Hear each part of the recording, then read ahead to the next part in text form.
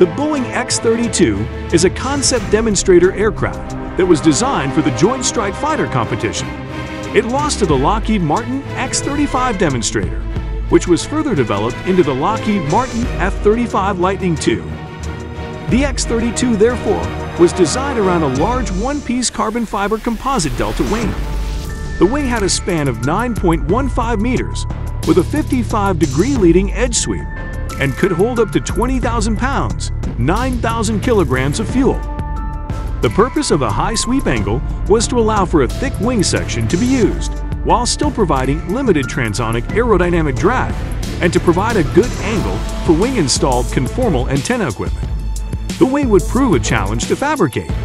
However, this choice required the engine to be mounted directly behind the cockpit and move the center of gravity forward from its usual position in jet fighters towards the rear of the airplane to enable a neutral attitude hover.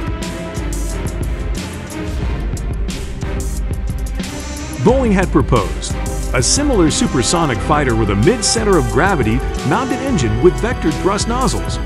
A knock-on effect of this large intake was the potential direct visibility of the compressor blades to radar. See radar cross-section.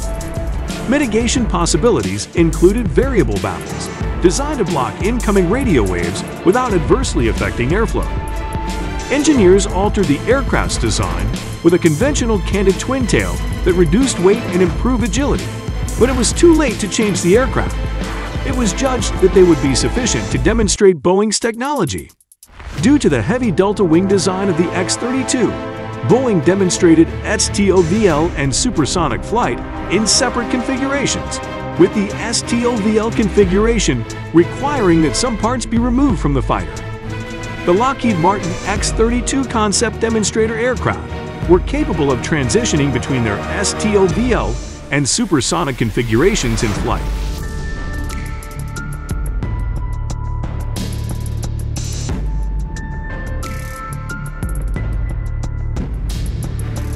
The X-32 during the initial stages.